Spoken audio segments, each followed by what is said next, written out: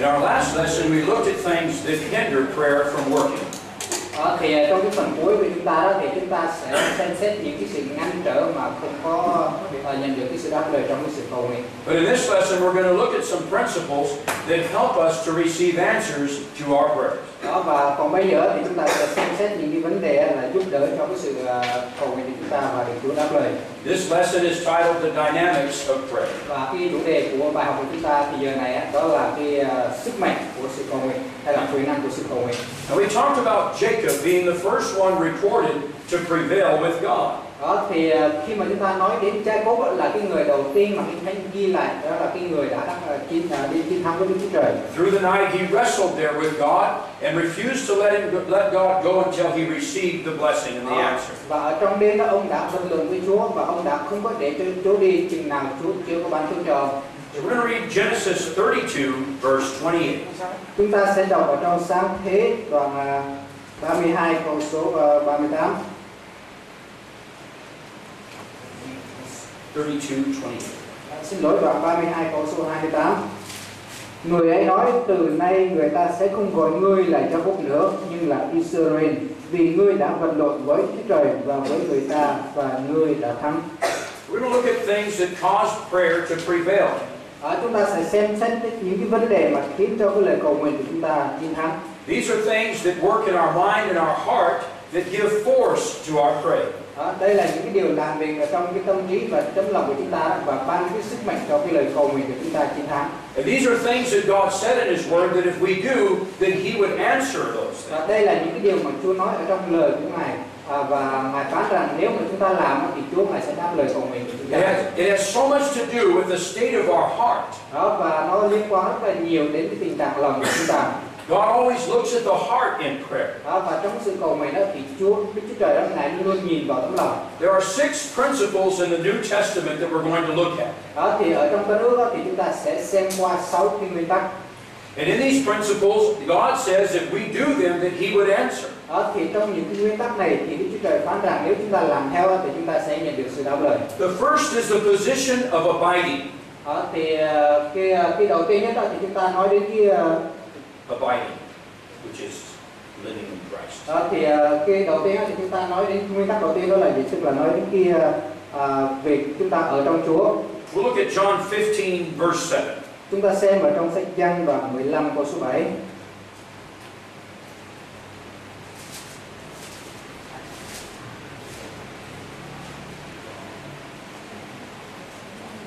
Nếu các ngươi ở trong ta và những lời ta ở trong các ngươi, hãy cầu xin điều mình muốn, các ngươi sẽ được điều đó. Jesus said, if you abide in me and my words abide in you. Thì Chúa Giêsu phán là nếu mà các ngươi ở trong ta và lời ta ở trong các ngươi. Now, Jesus explained to us in the previous chapter that the Holy Spirit would really reveal to us what that means. Thì ở trong một chương trước đó thì Chúa Giêsu nói là chính Đức Thánh Linh sẽ bày tỏ cho chúng ta biết rằng điều đó thực sự có nghĩa như thế nào. When the Holy Spirit comes, Jesus said He'll reveal to you what it means for me to be in the Father. Thì khi mà Chúa Giêsu phán như thế này, khi Đức Thánh Linh phán đến thì Ngài sẽ bày tỏ cho các ngươi biết cái ý nghĩa của cái việc ta với Cha là một hay là ta ở trong Cha thì như thế nào. And also what it means for me to be in you. Và ý nghĩa của cái việc ta ở trong các ngươi thì nó như thế nào. So this is that first great principle. Và đây là cái nguyên tắc đầu tiên đó. To abide in Jesus Christ. Tức là chúng ta ở trong Chúa Giêsu Christ. Our abiding in Him is to be like His abiding in the Father. Chúng ta ở trong Ngài giống như là Ngài ở trong Đức Chúa Cha vậy. Now the whole source of the life of Jesus was the Father. Và toàn bộ cái nguồn sự sống của Chúa Giêsu đó chính là Đức Chúa Cha. Everything Christ did, He did because the Father told Him to do. Và tất cả những gì mà Chúa Giêsu Ngài đã làm và Ngài đã làm bởi vì Chúa Cha bảo Ngài làm. He had no teachings to give of His own. He came to give what the Father said for Him to give. Và cái Ngài đến hay là Ngài giảng dạy đó không phải là Ngài nói từ mình, nhưng mà Ngài giảng dạy và Ngài nói những cái gì mà Cha Ngài bảo Ngài làm. He said, I can do nothing of myself. I do only what the Father tells me to do. Chúa Giêsu phán như thế này, từ mình ta không có làm chi hết được, nhưng mà ta chỉ làm những gì mà ta thấy nơi Cha ta đã làm. So, and he only sought the glory of the Father. Cho nên Chúa Giêsu ngài luôn luôn tìm kiếm vinh hiển của Đức Chúa Cha mà thôi. And so Christ abiding in the Father is the same as our abiding in Jesus. Và khi mà cái việc Chúa Giêsu ngài ở trong Đức Chúa Cha đó cũng giống như việc chúng ta ở trong Chúa Giêsu vậy. Jesus said, "Without me, you can do nothing." Thì Chúa Giêsu phán là nếu không có ta, các ngươi sẽ không có làm được cái gì cả. But then Paul said, "I can do all things through Christ which strengthens me." Rồi sau đó ông Phaolô nói đó, tôi có thể làm được tất cả mọi sự nhờ đấng Christ là đấng thêm sức cho tôi. That's what surrounds the whole Christian life. Đó, và cái điều này nó bao phủ tất cả cái đời sống cơ đốc. Without Jesus, nothing. Không có Chúa Giêsu không gì cả, không có gì cả. With Christ's strength, I can do all things. Nhưng mà nếu mà có sức mạnh của đấng Christ thì tôi có thể làm được mọi sự. This is what makes Christianity work. Và đây là cái điều mà làm cho các đốc nhân ngày hôm nay được hiệu quả. And when we come to really have Christ as our source and our strength, Và chúng ta để đấng Christ thực sự là cái nguồn, cái sức mạnh và cái đời sống của chúng ta. when we find our place of abiding in Him, then He can answer our prayers. Khi mà chúng ta tìm thấy chỗ của chúng ta, đó là cái gì? Chúng ta ở trong Ngài đó thì Ngài sẽ đáp lời cầu nguyện của chúng ta. Paul spoke about in Ephesians being the prisoner of Christ. Đó thì ông Phaolô nói, khi ông nói những người Ephesos thì ông nói ông là tù nhân của đấng Christ. Now what that means in the Greek language is Paul is imprisoned inside of Christ. Đó thì ở trong cái tiếng Hy Lạp đó thì cái điều đó có nghĩa như thế này, tức là ông Phaolô đó được giữ ở trong đấng Christ, tức là ông ở trong đấng Christ. There's no greater freedom than to be in Christ Jesus, abiding in Him. Không có một cái sự tự do nào lớn hơn cái việc là cái đấng Christ ở trong ông và ông ở trong đấng Christ. Man was created to abide in Christ. Và con người được tạo dựng để được ở trong đấng Christ. And so we never know the fullness of freedom and the fullness of our blessings without abiding in Jesus. Và chúng ta sẽ không bao giờ biết được cái sự tự do đầy trọn, cái phước hạnh đầy trọn nếu mà chúng ta không có ở trong đấng Christ. Jesus said, "I am the vine, you are the branches." Chúa Giêsu phán ta là gốc nho và các ngươi là nhánh. And the branches cannot produce anything without that vine. Và nhánh sẽ không có kết quả nếu mà nó không có cái gốc đó. Christ is our source. Và đấng Christ ngài là nguồn của chúng ta. When you cut a branch off of a tree, Và nếu mà chúng ta cắt một cái cành ra khỏi cái cây, it's already begun to die. thì lúc đó nó đã bắt đầu chết rồi. It's produced its last piece of fruit. Nó sinh ra những cái bông trái cuối cùng. Its leaves are going to fall off. Thì cái lá của nó cuối cùng cũng sẽ rớt ra. Unless you're able to graft it into a new vine. Nếu mà chúng ta không có tháp nó vào một trong cái gốc mới đó. We were cut off from the world and grafted into Christ. Chúng ta được cắt ra từ trong thế gian và được tháp vào trong đấng Christ. And that place of abiding now receives the blessings and the answers to prayer. Và ở cái chỗ đó thì chúng ta nhận cái phước hạnh ở trong đấng Christ. Paul said, "I'm crucified with Christ, yet nevertheless I live." Ông Phaolô nói như thế này, tôi đã được đóng đinh với đấng Christ, mặc dù vậy tôi sống. Christ liveth in me. Đấng Christ sống ở trong tôi. He's abiding in Jesus. Ông ở trong Chúa Giêsu Christ. So the first principle is abiding in Christ. Cho nên cái nguyên tắc đầu tiên là chúng ta ở trong đấng Christ. Abiding in Christ changes everything in our life. Khi mà chúng ta ở trong đấng Christ thì nó sẽ thay đổi tất cả mọi sự ở trong đời sống của chúng ta. It amazes me how many Christians are living a life that does not abide in Christ. Và điều làm cho tôi ngạc nhiên đó là gì? Nhiều cơ đốc nhân họ không có sống cái đời sống đó là gì? Họ không có ở trong đấng Christ. They're not led by Jesus. Their life source is not Christ. Họ không có để cho đấng Christ dẫn dắt và cái nguồn sự sống của họ không phải là đến từ đấng Christ. We must abide in Him. Chúng ta phải ở trong Ngài. But the second principle, và cái nguyên tắc thứ hai, His words must abide in us. và lời của Ngài nó phải ở trong chúng ta. The words that Jesus spoke to us are spirit and they are life. Và lời mà Chúa Giêsu Ngài phán ra với chúng ta đó là thần linh và sự sống. Now, if those words are spirit and life, và nếu mà những cái lời đó là thần linh và sự sống đó, you cannot have those words abiding in you without them affecting you. Và không có chuyện là nếu mà lời đó ở trong chúng ta mà nó không có ảnh hưởng chúng ta, không bao giờ có chuyện đó. When a new life comes into you, it impacts you, it changes you. Và khi mà một đời sống mới, một sự sống mới bước vào trong đời sống của quý vị đó, thì nó ảnh hưởng quý vị, nó tác động quý vị. Jesus said there were some that His word did not abide in them. Thì Chúa Giêsu nói nó có một số người mà lời của Ngài không có ở trong những con người ấy. They rejected the message of Jesus. Họ đã khước từ sứ điệp của Chúa Giêsu. There are some that accepted the word joyfully in the beginning. Thì có những người đó thì lúc ban đầu họ nhận những cái lời ấy với cái sự vui mừng. But they withered during the time of persecution. Nhưng mà trải qua những cái hoàn nạn bách bớ đó thì họ héo tàn đi. Some received the word, but later on the cares of the world choked it out of their life. Một số người thì nhận lấy lời của Chúa, nhưng mà sau đó những cái sự lo lắng của đời này, của thế gian này đó làm nghẹt ngòi đi lời ấy. So it's more than just hearing the word; it's the word abiding in us, having an impact in us. Cho nên cái việc mà chúng ta nghe lời Chúa và cái ở trong lời của Chúa, và lời Chúa đầy dẫy mình và ảnh hưởng của mình, nó là cái điều lớn lao hơn cái việc mà chúng ta chỉ nghe thôi. Jesus said only about 25% of the people will really let the word of God abide in them and really change them. Thì Chúa Giêsu nói đó chỉ có khoảng 25% con người để lời của Đức Chúa Trời ở trong họ và thay đổi họ. Now we're all at different levels of growth spiritually. Mỗi người đó thì chúng ta có những cái mức độ tăng trưởng thuộc linh khác nhau. And you may not be very strong in the Lord, or maybe you're immature, weak. Có thể là chúng ta không có thực sự mạnh mẽ ở trong Chúa và chúng ta chưa có trưởng thành, chúng ta vẫn còn yếu đuối. But yet His word still abides in you because you're young in the Lord. Nhưng mà lời Chúa vẫn ở trong quý vị, bởi vì quý vị là những cơ đốc nhân non trẻ mới tin Ngài mà. My pastor always says. Thì mục sư của tôi luôn luôn nói. If I prayed today like I prayed 15 years ago, I would be unsaved. Nếu mà ngày hôm nay tôi cầu nguyện như cái cách mà tôi đã cầu nguyện trước đây 15 năm đó, thì lúc đó tôi chưa có được cứu. It's because there's growth in our life. Bởi vì đúng ra phải có cái sự tăng trưởng ở trong đời sống của chúng ta. The Word of God is always gaining a greater place in our life. Và lời của Chúa đó, nó càng ngày càng chiếm được nhiều chỗ ở trong đời sống của chúng ta. So what I'm saying to you is that a young Christian can have the Word abiding in them.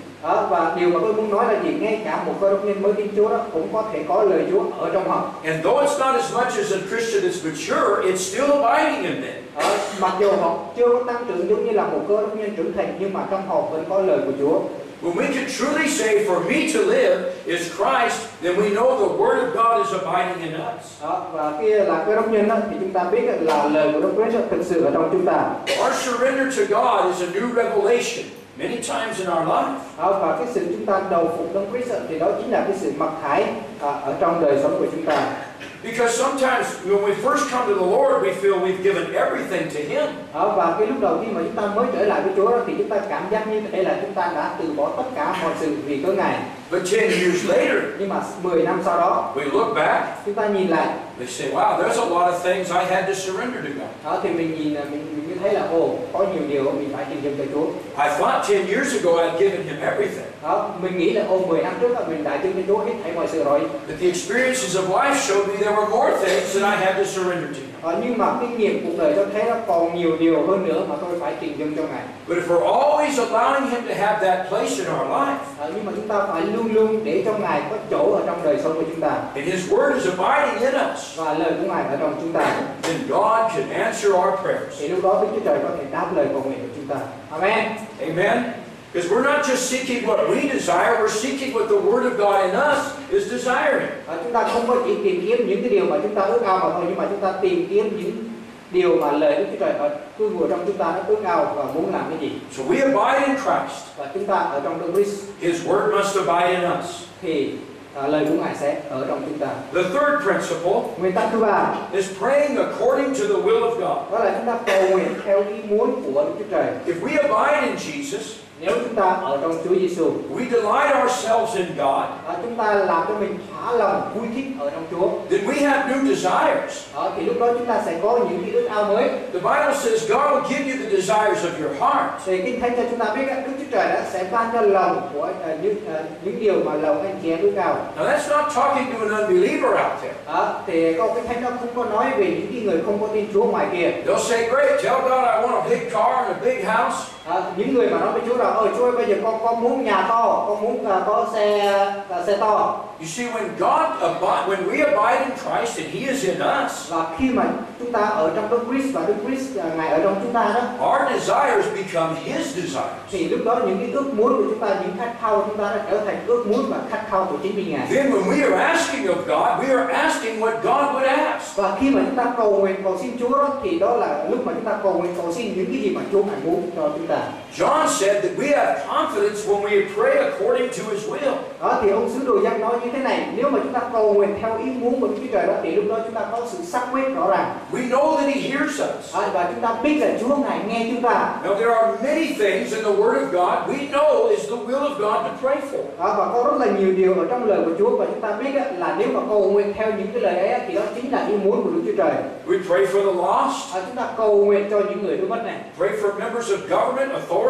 Chúng ta cũng cầu nguyện cho những người đã làm trong chính quyền hay là nhà nước này. Pray for the church. Pray for ministers. Cầu nguyện cho hội thánh và cầu nguyện cho những người hầu việc Chúa. All of that is part of the will of God. We see it in the Bible. Tất cả những cái điều đó là một phần ở trong ý muốn của Đức Chúa Trời mà chúng ta nhìn thấy ở trong Kinh Thánh. And when we pray according to His will, we can be sure He's answering us. Và khi mà chúng ta cầu nguyện theo ý muốn của Ngài đó thì chúng ta đoán chắc rằng Ngài sẽ trả lời những cái lời cầu nguyện của chúng ta. Now there's sometimes that we don't know exactly if it's the will of God. Và có những lời nói chúng ta không có biết chính xác ý muốn Đức Chúa Trời là như thế nào. But the continuance in prayer will always reveal that to us. Nhưng mà cái sự liên tục trong cái sự cầu nguyện nó sẽ bày tỏ cho chúng ta cái điều đó. I knew I was called to the mission field. Tôi biết là tôi được kêu gọi để đi ra ngoài cái đầu truyền giáo. But I didn't know where to begin. Nhưng mà tôi không có biết cái điểm bắt đầu là chỗ nào. And sometimes when you feel a call of God in your life, và đôi lúc là khi mà quý vị cảm nhận sự kêu gọi của Chúa ở trên đời sống của quý vị, it's the will of God for you to fulfill ministry. Thì ý muốn của Đức Chúa Trời đó là gì? Quý vị làm trọn cái chức vụ đó. But if you don't spend time in prayer, you may take off and do the wrong ministry. Nhưng mà nếu mà quý vị không có dành thời gian trong sự hiện diện tìm kiếm Chúa cầu nguyện đó, thì quý vị có thể làm chức vụ nhưng mà không phải chức vụ mà Chúa muốn quý vị làm. It's a lot easier to start on the right course than to have to come back and start over again. Thì cái việc mà chúng ta đi sai lạc đó nó dễ hơn là cái việc mà chúng ta quay trở lại và chúng ta làm lại từ ban đầu. Now, nowhere in the Bible does it say that Darren should be here in Vietnam here on March 26. Trong Kinh Thánh thì không có chỗ ghi là mục sư Darren phải có mặt ở Việt Nam vào ngày 26 tháng 3. But I know it's the will of God for me to be here. Nhưng mà tôi biết để cái việc mà tôi có mặt ở tại đây đó là ý muốn của Chúa. I knew when I was invited to come, this is what God wanted me to do. Tôi biết là tôi được mời đến đây và tôi biết đây là ý muốn của Đức Chúa Trời và Ngài muốn tôi làm cái điều này. I know that from spending time in prayer. Tôi biết cái điều đó qua cái thời gian trong cái sự cầu nguyện. Now I don't know every detail of coming. Tôi không có biết tất cả những cái chi tiết của việc tôi đến đây. I don't know everything when I'm going to get here. Tôi không có biết là đến đây thì tôi sẽ nhận được cái gì. But if God wants me here, nhưng mà Chúa Ngài muốn tôi ở đây, and I come here, và tôi đến đây, then I will find the rest of His will while doing His will. Và trong khi mà lúc mà tôi làm theo ý muốn của Chúa tại đây thì tôi sẽ biết được những cái điều còn lại. To know the will of God, biết ý muốn của Đức Chúa Trời, you have to do the will of God. Thì nếu mà mình muốn biết ý muốn của Chúa đó thì mình phải làm theo ý muốn của Chúa. Now, everyone in here, tất cả mọi người ở trong này, you may have a big question. What am I going to be doing in 10 years?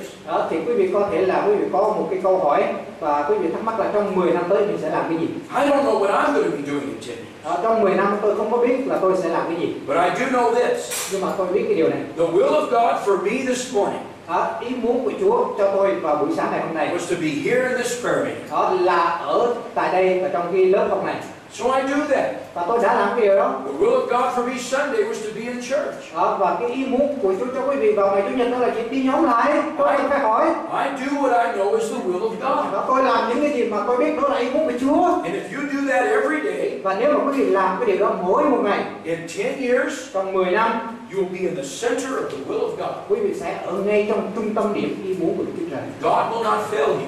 Chúa Ngài sẽ không có làm cho quý vị thất vọng đâu. But it just comes from doing those simple things every day in your life. Nhưng mà hãy cứ tập trung làm những điều rất là đơn giản trong cái đời sống mỗi ngày của quý vị. You'll know what to do. Quý vị sẽ biết mình phải làm cái gì. God will lead you and guide you. Chúa Ngài sẽ hướng dẫn và dẫn dắt quý vị. And when you know the will of God, pray according to the will of God. Và khi quý vị biết ý muốn của Đức Chúa Trời đó thì hãy cầu nguyện theo ý muốn của Ngài. When we don't know the will of God, khi mà chúng ta không có biết ý muốn của Chúa, sometimes we are praying for a need. Có lúc thì chúng ta cầu nguyện cho một nhu cầu. We don't know all the details of it. Và chúng ta không có biết tất cả những chi tiết. I've had God waken me in the middle of the night. Có những lần đó Chúa Ngài đã giúp tôi vào lúc giữa đêm. And I saw a man and a woman in our church. Và tôi thấy một người nam và một người nữ ở trong cái hội thánh. Missionaries. They're missionaries. Họ là những giáo sĩ. And I knew I was supposed to pray. Và tôi biết là chúng tôi phải cầu nguyện. I don't know what's going on. Tôi không có biết chuyện gì xảy ra. I don't know anything about the situation. Tôi không có biết gì về cái hoàn cảnh. But I know this. Nhưng mà tôi biết điều này. I know who I'm praying for. Tôi biết là tôi đang cầu nguyện cho ai. And I know I must pray now. Và tôi biết là ngay bây giờ tôi phải cầu nguyện. I got out of the bed. Tôi đứng dậy khỏi giường. And I knelt down and began to pray. Và tôi quỳ gối xuống và bắt đầu cầu nguyện. Holy Ghost began to pray through me. Và lúc đó Đức Thánh Linh Ngài bắt đầu cầu nguyện qua tôi. The Bible says in Romans 8:26 and 27. Kinh Thánh nói trong Roma đoạn 8 câu 26 và 27. That the Holy Spirit helps our weaknesses. Và Đức Thánh Linh Ngài giúp đỡ cho những sự yếu đuối của chúng ta. When we don't know what to pray Khi for. mà chúng ta không có biết mình phải cầu xin thế nào. The Spirit makes intercession through us. Thì Đức Thánh Linh Ngài cầu thay qua chúng ta. Now Christ intercedes for us in heaven. Ở trên thiên đàng thì Đức Christ Ngài cầu thay cho chúng ta. But the Holy Spirit intercedes in us and through us. Nhưng mà Đức Thánh Linh thì Ngài cầu thay trong chúng ta và qua chúng ta. The prayer of intercession is the Holy Ghost and us praying as one together. Và cái lời cầu nguyện cầu thay đó là Đức Thánh Linh và chúng ta đã cùng cầu nguyện với nhau. And that groaning is not two separate groanings. We in the Spirit of God groan together as one for the answer. Và cái sự quan thắt đó không phải là chỉ Thánh Linh hay là chúng ta mà thôi, nhưng mà cả hai cùng quan thắt với nhau trong sự cầu nguyện cầu thay để nhận được cái sự đáp lời. When intercession breaks out in my heart, I know that the heavens are moving and God is answering. Và khi sự cầu nguyện cầu thay bắt đầu nổ ra xuất phát từ trong lòng của tôi biết lúc đó là thiên đàng sẽ trả lời. I know I'm praying in the will of God. Lúc đó tôi biết là tôi đang cầu nguyện theo ý muốn của Chúa Trời. Amen. Amen. As we pray according to the will of God, we can be sure that God's going to answer. Và khi mà chúng ta cầu nguyện theo ý muốn Đức Chúa Trời đó thì chúng ta biết chắc chắn là Đức Chúa Trời Ngài sẽ đáp lời. The fourth principle we look at. Cái nguyên tắc thứ tư mà chúng ta xem xét. To prevail, we must pray in faith. Thì để mà chiến thắng đó chúng ta phải cầu nguyện và bởi đức tin. It's surprising, but some people pray with no expectation that God would answer. Thì là một cái điều ngạc nhiên bởi vì nhiều người cầu nguyện đó mà họ không hề mong đợi là Chúa sẽ đáp lời họ. If God answered their prayer, they'd be the most shocked person in the building. Và họ nghĩ là nếu mà Chúa mà đáp lời đó thì chắc chắn ở trong một cái hội thánh, một trong cái tòa nhà như vậy họ sẽ là cái người bị sốc nhiều nhất. I remember one time I had this big bump on my foot. Bump. Yeah, a big growth on my foot bump. Thì một lần nào đó thì tôi bị sưng cái chỗ chân. And I complained about it. Và I complained. It hurt. và tôi thắc mắc, tôi than phiền bởi vì nó quá đau đi. And my wife said to me, Và vợ tôi nói với tôi, why don't we pray? ủa chứ tại sao chúng ta không cầu nguyện nhỉ? And I thought, pray? Và lúc đó tôi nghĩ, ủa cầu nguyện hả? I didn't like that. She's correcting me. Tôi không thích cầu nguyện nhưng mà vợ tôi đã sửa tôi. I don't want to trust God. I want to complain about this. Tôi thì lúc đó thì tôi cũng không muốn tin cậy Chúa và tôi chỉ thích than phiền làm bầm thôi. So she said, sit down. Thì vợ tôi nói là ngồi xuống. And we started praying. Và chúng tôi bắt đầu cầu nguyện. I wasn't praying in faith. Lúc đó tôi không có cầu nguyện bằng đức tin quý vị. She was. Nhưng mà vợ tôi thì cầu nguyện But I bằng đức was tin. not. Nhưng mà tôi thì không có tin. I was still upset because she embarrassed me. Lúc đó tôi vẫn đang buồn bởi vì vợ làm cho tôi xấu hổ. But while she prayed, Nhưng mà đang khi vợ cầu nguyện, it just disappeared.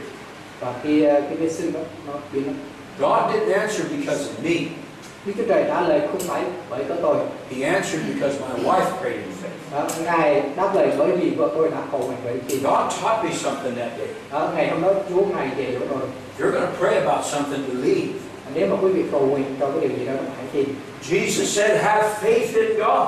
Chúa Giêsu phán thế nào? Hãy có đức tin nơi Đức Chúa Trời. If we have faith in God, we can speak to the mountain and say, be removed. Nếu mà chúng ta có đức tin nơi Đức Chúa Trời đó thì chúng ta có thể nói với hòn núi rằng hãy rời đi. Have you ever done that? Quý vị đã từng làm điều đó chưa? You look out the window. Quý vị nhìn ra ngoài cửa sổ. Mountain over there. Ở ngoài đó có một hòn núi. Be moved. Hãy rời đi. And you look out there. Rồi mình nhìn. God's not just talking about moving a mountain out there somewhere. Chúa Ngài không có nói đến việc là chúng ta rời núi ở ngoài kia hay là bất cứ chỗ nào đó. But if it required that, God would do it. Nhưng mà nếu mà quý vị thực sự xin cái đó, Chúa Ngài sẽ làm. He parted the Red Sea. Chúa Ngài đã rẽ biển đỏ mà. When Jesus steps on the Mount of Olives, it'll split in 4 directions. Và khi mà Chúa Giêsu Ngài đi lên trên núi Olive thì nó đã rẽ ra 4 núi. There are earthquakes coming that will sink islands in the ocean. Và earthquakes will come in the tribulation that will sink the islands in the ocean. They'll go under the water. Thì trong cái cơn đại nạn đó, thì Kinh Thánh cho chúng ta biết là khi mà Chúa Giêsu đi lên núi Olive đó, thì sẽ có cơn động đất rất là lớn, và cái ngọn núi đó sẽ chia ra làm 4 và nó sẽ bị chìm. Đất nó chìm và nước ngập và trở thành những cái hòn đảo. Jesus says the things you desire when you pray, believe you receive them and you shall have them. Chúa Giêsu phán là những cái điều mà các ngươi ước ao trong lúc các ngươi cầu xin cầu nguyện là hãy tin các ngươi đã nhận được thì các ngươi sẽ nhận những cái điều đó. Pray in faith. Hãy cầu nguyện bởi đức tin. Pray believing. Hãy cầu nguyện và quý vị hãy tin cái điều đó. When people come and ask for prayer, khi mà ai đó đến nhờ quý vị cầu nguyện, pray for them. Hãy cầu nguyện cho họ. Sometimes I don't like to even hear what the need is. Và đôi lúc thì tôi không có cầu nguyện bởi vì những cái người đó hơi dài. They start telling you what's wrong. Họ đến với quý vị và họ bắt đầu họ kể lể cho quý vị những cái điều sai trái. It gets harder to believe that God can do that. Và làm cho quý vị trở nên cũng vô tín nữa và rất là khó để nhận sự đáp lời cầu nguyện. But believe God. Nhưng mà quý vị hãy tin cậy Chúa. Pray for the sick. Hãy cầu nguyện cho kẻ bệnh. Pray for the impossible. Hãy cầu nguyện cho những điều bất năng. And watch God work in your life. Và hãy nhìn xem Chúa ngài hành động trên đời sống của quý vị. The Bible says if you have faith, nothing shall be impossible unto you. Và Kinh Thánh nói là nếu mà chúng ta có đức tin thì không có cái điều gì là bất năng cho chúng ta cả. When the great earthquake came to Indonesia, và khi mà có một cái cơn động đất rất là lớn xảy đến ở tại Indonesia, that wave of the ocean started moving toward the countries. Và khi những cái cơn sóng thần nó bắt đầu nó đổ vào ở trong cái đất nước đó. There was a missionary on a boat out there in the ocean. Thì lúc đó có một cái ông giáo sĩ trên cái con thuyền ở ngoài khơi ngoài biển. He had taken the orphans from the orphanage out there in the water.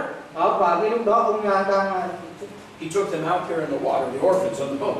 Thì ở trên cái con thuyền đó thì ông giáo sĩ này ông chở theo một cái người một cậu bé mồ côi. He saw that water coming. Và ông thấy cái dòng nước nó đổ vào. All he knew to do was stand on that boat. Tất cả những cái gì họ có thể làm được lúc đó đó là ở trên cái con thuyền đó. He spoke to the wave in the name of Jesus. Ông nói với cơn sóng đó là trong danh của Chúa Giêsu. And the wave parted and went around him.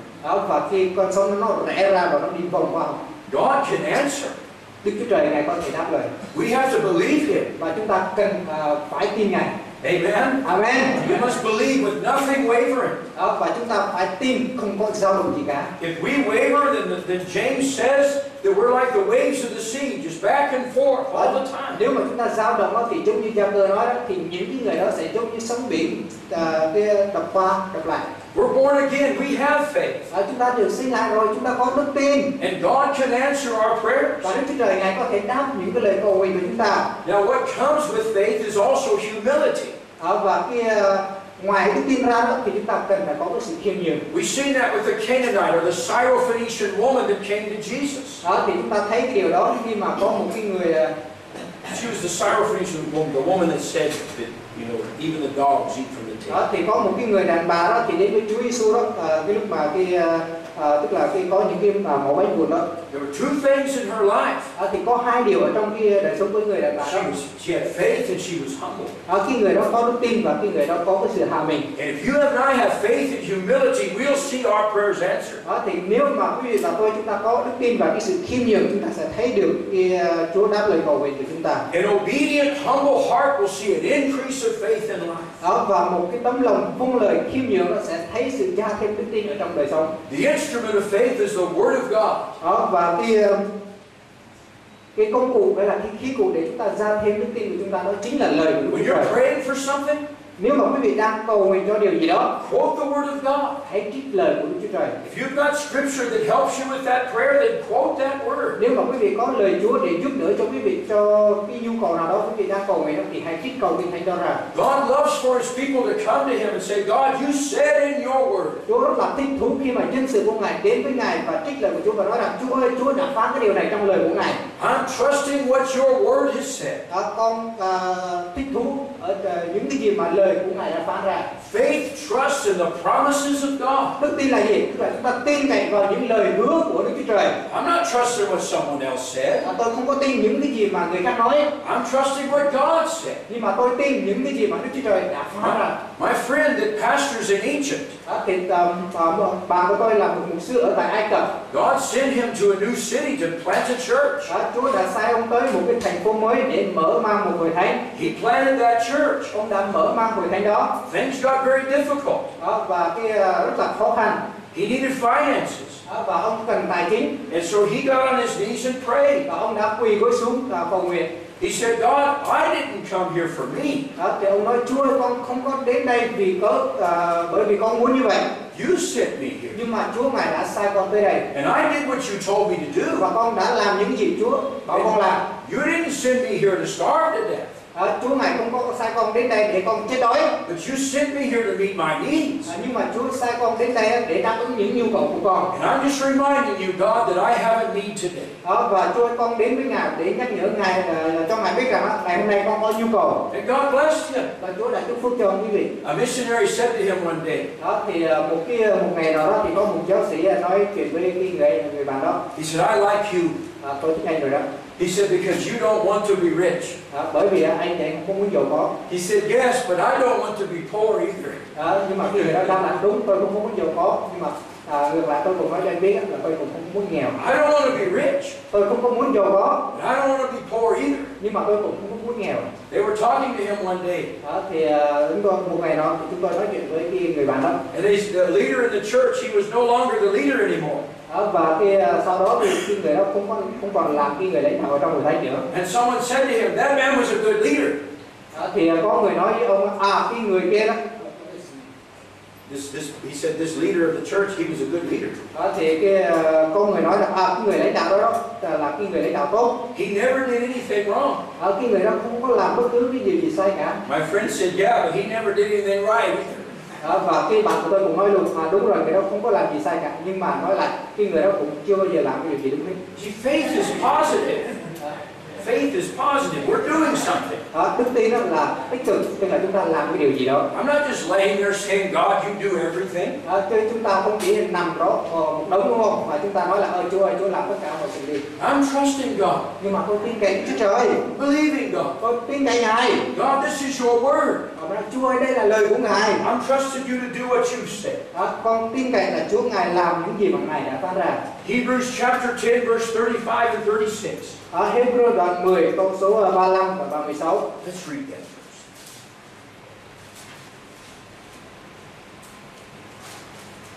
first. Hebrew đoạn 10 câu 35 và 36. Vậy xin anh chị em đừng vứt bỏ niềm tin quả quyết của mình, vì nó sẽ đem lại phần thưởng lớn. Anh chị em cần phải kiên nhẫn để sau khi làm xong ý muốn của Chúa Trời, anh chị em có thể nhận được những điều Ngài đã hứa. Don't cast away your confidence. Đừng có bỏ đi cái sự quả quyết của quý vị. Because once you've done the will of God, bởi vì một khi quý vị đã làm theo ý muốn của Đức Chúa Trời, you need patience until the answer comes.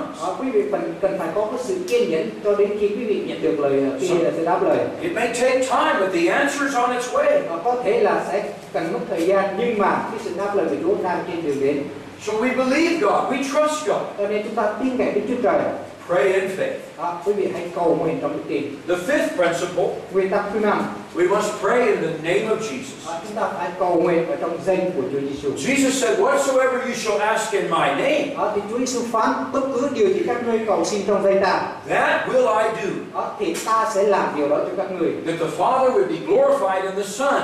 Để Cha sẽ được tôn vinh qua chúng con. Now to ask in the name of Jesus. Về mà cầu xin ở trong danh của Chúa Giêsu đó. It's more than saying in the name of Jesus, in the name of Jesus, in the name of Jesus. Không chỉ dừng lại ở cái việc chúng ta nói như thế này, ở trong danh Chúa Giêsu, trong danh Chúa Giêsu, không phải như vậy. To ask in the name of Jesus. Cầu xin ở trong danh Chúa Giêsu là thế này. Is to come as the representative of Jesus. Là quý vị đến trước mặt của Chúa Trời với tư cách là cái người đại diện của Chúa Giêsu. When I am asking, it's the same as if Jesus is asking. Khi mà tôi cầu xin thì cũng giống như Chúa Giêsu đang cầu xin Chúa Trời. We represent Him in this earth. Chúng ta đại diện trong Ngài ở trên đất này. When He departed into heaven, và khi Ngài trở về thiên đàng, He trusted us to continue the ministry. Và Chúa Ngài đã tin cậy chúng ta, đúng không? Để chúng ta tiếp tục cái chức vụ của Ngài để làm. We're His body. Chúng ta là thân thể của Ngài. And so when we're asking God to help us in the ministry and the work in this earth, và khi chúng ta cầu xin Chúa Trời giúp đỡ chúng ta ở trong chức vụ hay là trong công việc ở trên đất này, we're asking in the name of Jesus. Thì chúng ta cầu nguyện ở trong danh của Chúa Giêsu. We represent Him here. chúng ta đại diện Ngài ở trên đất này. And He represents us there. Và ở trên thiên đàng đó thì Ngài cũng đại diện cho chúng ta. That's why when Peter went to the house of Dorcas and raised her from the dead, Đó là lý do khi ông Phêrô đến nhà của Đô-ca đó và làm cho bà sống lại. He did not say in the name of Jesus. He said, I say to you. Ông Phêrô không có nói là trong danh Chúa Giêsu, nhưng mà nói là tao phán với người. Because he represents Christ there. Bởi vì ở tại đó ông đại diện cho Đức Christ. When we baptize in the name of Jesus, khi mà chúng ta chịu báp têm ở trong danh của Chúa Giêsu, we're in that water representing Jesus. Thì chúng ta cũng ở dưới nước đó, chúng ta đại diện cho Chúa Giêsu. We're doing what He would do. Chúng ta làm những cái gì mà Ngài sẽ làm. We're baptizing in His place, in His name. Chúng ta được báp têm ở trong chỗ của Ngài, ở trong danh của Ngài. He's made us His representatives. Chúa Ngài đã cắt đặt chúng ta trở thành những đại diện của Ngài. And we are here acting in His stead. Và Ngài We're acting here in His place. Và ngày hôm nay chúng ta ở tại đây và chúng ta làm việc hay là hoạt động thay thế cho Chúa Giêsu. It's important to know that. Đây là cái điều quan trọng chúng ta cần phải biết. Sometimes in ministry we face things that are so great. Có những lần ở trong cái chức vụ đó thì chúng ta đối diện những cái điều rất là to lớn. Many times I've told the Lord, và nhiều lần tôi nói với Chúa, this is your burden. This is your work. This is your burden. Và Chúa ơi, đây là công việc của Ngài, là gánh nặng của Ngài. I represent you here. Con đại diện cho Ngài ở tại đây. I can't lift all of this myself. Nhưng mà con không có thể nào có thể đứng dậy với sức riêng của con.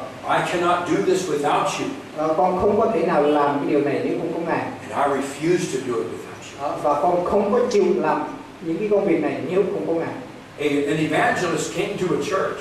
Và một cái nhà truyền giáo đến trong buổi lễ của chúng tôi. And it was time for him to preach. Và đã đến lúc đã đến giờ cho cái người đó giảng lời Chúa. But he wasn't in the building. Nhưng mà cái người đó chưa có mặt. And so they sent a young man to look for him. Và chúng tôi sai một cái người thanh niên đi tìm cái nhà truyền giảng đó. And he was over in a room. Và cái người đó nằm ở trong phòng. And the young man could hear him in the room. Và cái người thanh niên nó có thể nghe được cái người giáo sĩ đó ở trong phòng. He said, I can't speak to these people. Và ông nói là tôi không có thể giảng được cho những con người này. I can't do this. Tôi không có làm được cái điều này. I won't do this. Tôi sẽ không làm điều này. And the young man went back to the pastor and he said, the evangelist says he won't preach. Và cái người thanh niên này trở lại và nói với mục sư rằng, mục sư ơi, cái nhà truyền giảng nó sẽ không có giảng. So the pastor went over there. Và cái người mục sư đến cái căn phòng. He could hear him praying in that room. Và cái ông mục sư nghe được là cái nhà truyền giảng đang cầu nguyện trong căn phòng. What he was saying is, I won't preach. Và những cái gì mà nhà truyền giảng nói not without you, Jesus. và cái nhà truyền giảng này nói là Chúa ơi, con sẽ không có giảng nếu mà không có Ngài, Chúa Giêsu ơi. I won't go in there and preach to those people unless you come. Con sẽ không có đi đến đó và giảng cho những cái con người này nếu mà Ngài không có đến với con. I represent you, Jesus. Chúa Giêsu ơi, con đại diện cho Ngài. I won't go in there unless I know that you're with me. Và con sẽ không có bước tới cái chỗ đó nếu con không có biết rằng Ngài không có ở với con. The evangelist came out of that room. Và khi nhà truyền giảng bước ra khỏi căn phòng đó, He said, it's time to preach. và ông nói đến giờ giảng rồi. The Lord has come. Và Chúa đã đến. You see, we represent Him. Và quý vị thấy không, chúng ta đại diện cho Ngài ở đây. And when that name of Jesus means everything to us, và khi danh Chúa Giêsu đó, nó là tất cả những cái gì mà chúng ta cần, then that name will obtain everything of heaven for us. Và nhờ danh Chúa Giêsu đó thì chúng ta có thể có được tất cả những cái gì của thiên đàng. When we stand before God, khi mà chúng ta đứng trước mặt của Đức Chúa Trời, we're going to say, Jesus, speak for me. Thì chúng ta có thể nói, Chúa Giêsu ơi, xin Chúa Ngài hãy nói cho con, nói thay cho con. He represents us. Ngài đại diện cho chúng ta. We represent Him here. Và chúng ta đại diện cho Ngài ở đây. The final thing for prayer to prevail, và cái điều cuối cùng để chúng ta chiến thắng trong cái sự cầu nguyện, we must pray in the Spirit. chúng ta phải cầu nguyện trong Thánh Linh. In Jude verse 20 it speaks of praying in the Spirit. Ở trong Jude đoạn câu 20 đó thì nói về việc chúng ta cầu nguyện ở trong Thánh Linh. We pray many times until the Holy Spirit begins to pray through us. Chúng ta cầu nguyện nhiều lần cho đến khi Thánh Linh Ngài cầu nguyện qua chúng ta. It's not that we're controlling the Holy Spirit. Nói như vậy không có nghĩa là chúng ta kiểm soát Thánh Linh. But when we come to that place of prayer, Nhưng mà khi mà chúng ta đến chỗ cầu nguyện đó, we're in the atmosphere of His presence. Thì chúng ta ở trong cái bầu không khí là sự hiện diện của Ngài. Many times He'll begin to pray through us. Và nhiều lần như vậy đó, Thánh Linh Ngài bắt đầu cầu nguyện vào chúng ta. We pray in the Spirit for needs of the church. Và khi mà chúng ta cầu nguyện trong Thánh Linh cho những cái nhu cầu của hội thánh. And as the Spirit of God is praying through us, Và khi mà Thánh Linh Đức Chúa Trời cầu nguyện vào chúng ta, we're praying effectually. Thì lúc đó chúng ta cầu nguyện những cách hiệu quả. And our prayers are making an impact.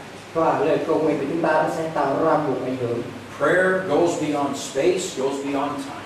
Đó, bởi vì lời cầu nguyện đó, thì nó vượt qua không gian và thời gian. Jesus prayed 2,000 years ago and it's still being answered today. Đó, 2000 năm trước Chúa Giêsu Ngài đã cầu nguyện, nhưng mà cho đến ngày hôm nay lời cầu nguyện đó vẫn được đáp lời.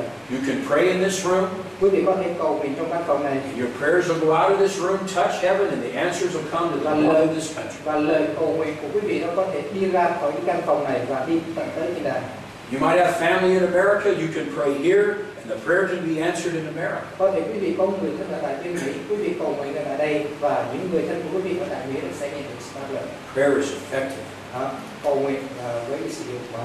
And it can reach into places that you and I can never go. Và nó sẽ có vươn tới những nơi, những địa điểm mà quý vị và tôi sẽ không bao giờ đến được. They won't let us go into the king's palace. Và They won't let us go see a king. Những cái lời cầu nguyện đó sẽ không có đưa chúng ta tới gặp những cái người vua hay là những người lãnh đạo. I can't go talk to the president. Tôi không có thể đến và nói chuyện với ông tổng thống. I can pray. Nhưng mà tôi có thể cầu nguyện. And prayer can reach into that White House. Và lời cầu nguyện của tôi nó có thể đi tới nhà Trắng. Prayer can move the king. Cái lời cầu nguyện có thể thay đổi một cái ông vua. Let's pray effectively. Quý vị hãy cầu nguyện được. It's our ministry. Đó chính là chức vụ của quý vị đó. We're all called to the ministry of prayer. Tất cả chúng ta đều được kêu gọi vào trong chức vụ đó là sự cầu nguyện. Amen. Amen. Let's stand. Xin mời quý vị chúng ta đứng lên. Just stretch your legs for a moment. Thôi bây giờ chúng ta cử động và giơ tay đi chân ra xíu quý vị, vì quý vị buồn ngủ quá. We've talked about prayer all day. Cả ngày hôm nay chúng ta nói về sự cầu nguyện rồi. Now we have an opportunity to practice what we've been talking about. Bây giờ chúng ta có thời gian để chúng ta thực tập những cái gì mà chúng ta vừa mới được học. When you go to your place of prayer now, Và bây giờ quý vị tìm một chỗ nào đó cho mình và quý vị cầu nguyện. go with excitement. Quý vị hãy cầu nguyện bằng một cái sự hứng khởi. God's going to answer. Chúa Ngài sẽ đáp lời quý vị. Things are going to change because you pray today. Và bởi ngày hôm nay quý vị cầu nguyện sẽ có những sự thay đổi. You believe that? Quý vị có tin không? Amen. Pray in faith. Quý vị Amen. hãy cầu nguyện bằng tin. Amen. Praise God. Lời khen Chúa. Thank you, brother. Thank you so much. Appreciate it much. You did a great job.